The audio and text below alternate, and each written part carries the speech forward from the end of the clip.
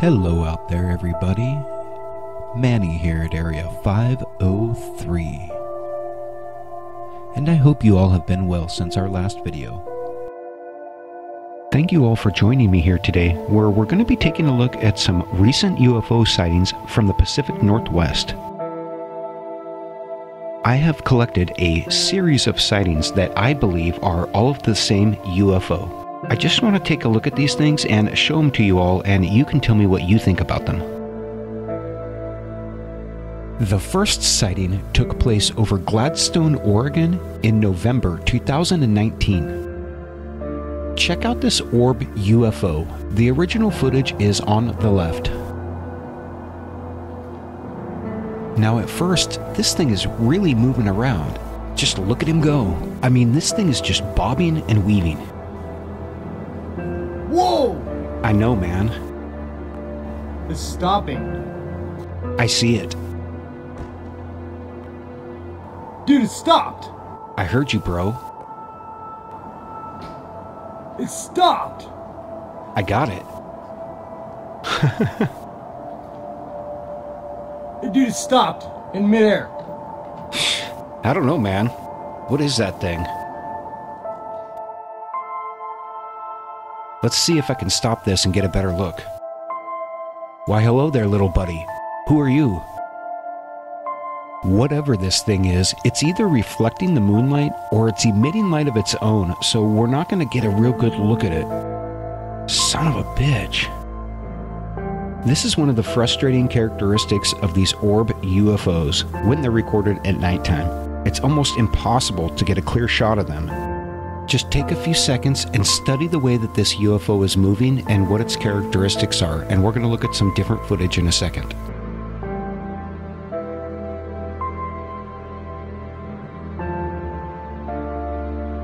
On January 11th over Gaston, Oregon, a whole family witnessed this UFO. Check it out. It looks awfully similar to the Gladstone UFO to me. It almost looks like an electric jellyfish. I don't know, what do you guys think? Also in January of 2019, this UFO was spotted over Kaiser, Oregon. Another orb or electric jellyfish UFO. What the hell is that thing?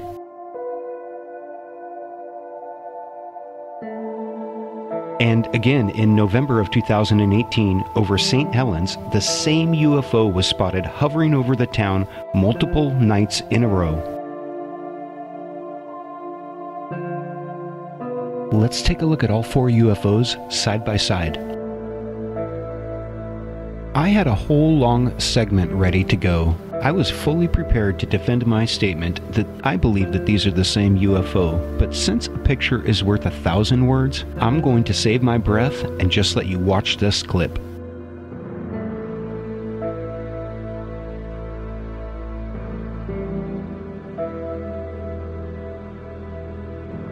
I think I'm going to start calling this little guy Tom, the UFO, named after a local icon named Tom Peterson, who used to run this late-night advertisement.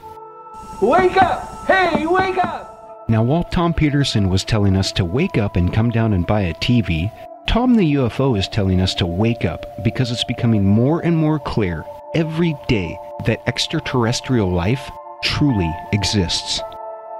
So wake up. Wake up. Anyhow, what do you all think about Tom the UFO? Do you think this is the same object spotted 4 times? Do you think it's a different object? Let me know in the comments section below. And as always, links to the original source material for this video are in the description as well. Use those links if you want to go out and look at the original footage for yourself. Then, make up your own mind.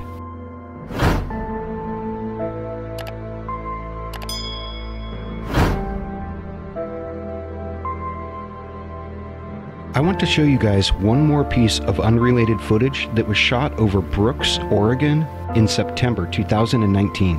Check out this crazy video. What is going on with these clouds over here? looks like something is dropping a flammable liquid that's been ignited. Or is it lightning striking some kind of aircraft? Or maybe they're flares, but the witness didn't see or hear any aircraft, so that's odd.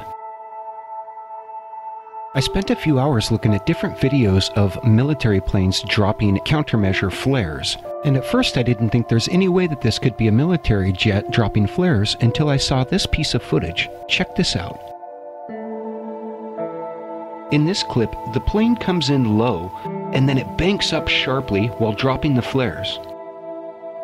Now, if you imagine that the plane came back down and reversed his course and dropped more flares, that may very well be what we are seeing here. A military jet dropping flares in the clouds for some reason. Maybe it's a training exercise, or maybe the guy's just showboating. They do that. Breaking formation. I'm really leaning towards the flare explanation here, but I'm just not 100% sure. What do you guys think? While I was researching this video, I found this clip of another pilot.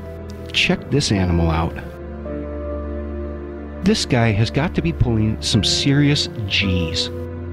This made me wonder, what kind of an effect does this have on the human body? Check out this clip of a Swedish pilot named Laslo in the training centrifuge. Laslo's pushing about 4.6 G's now. Are you doing okay in there, Laslo? How's it feel? Yeah. Kind of heavy. Check out Laslo pushing 6, 7, 8, and then 9 G's without passing out. Notice the strain this has on the human body. Laslo has years of training, but it's still a challenge for him. Are you doing okay in there, Laslo? Yeah. Laslo, you're a f***ing beast, man. Yeah. I don't know about you all, but I'm pretty sure I'd be like this guy, Tom. Relax, Tom. Just let it happen.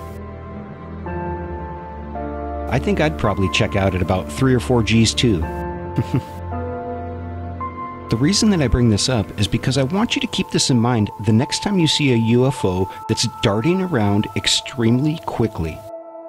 If there is a biological organism inside, human or not, the acceleration is going to have a significant impact on the body. And while that might not be a problem for a beast like Laslo, it is going to be a problem for the rest of us. Anyhow, guys, that's all I have for now on the recent UFO sightings from around the Pacific Northwest.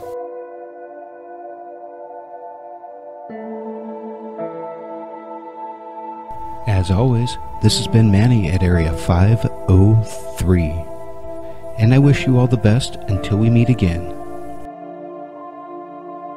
And I am out of here to continue my search for universal truth.